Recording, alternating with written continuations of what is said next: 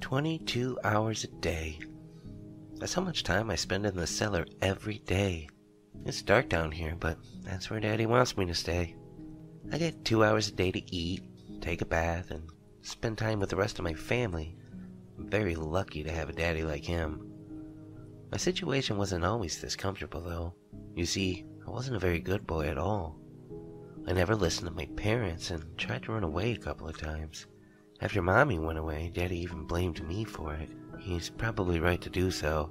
I mean, she wouldn't have gone into the forest if she hadn't been looking for me. I miss her.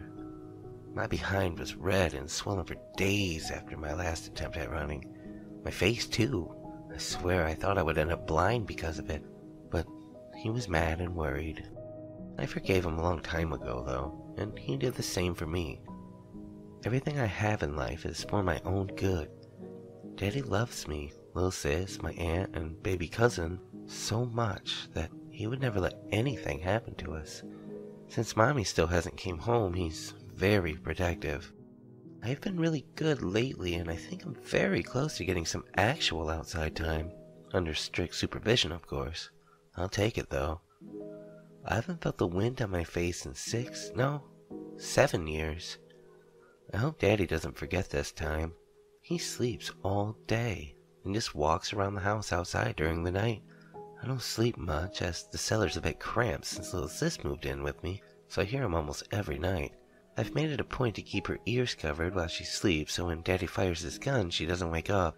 She scares so easily and hasn't yet earned the same amount of free time as I have.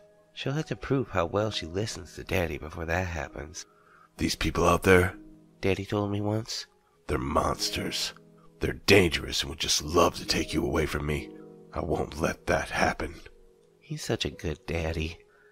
Why, just the other night I got real sick. Don't worry, it happens when I don't eat for a couple of days. And I snuck upstairs for a sip of water. When I looked out the window, there was Daddy, fighting off 3 of them. Can you believe it? 3 at once. He's not scared of their claws and fangs. He stabbed one in its second mouth, then spun and shot the other in its bulbous, blistering skull. I sprinted back to the cellar and cuddled tight with little sis. I'm glad my crying didn't wake her.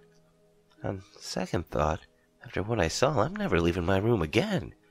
Daddy is such a good protector.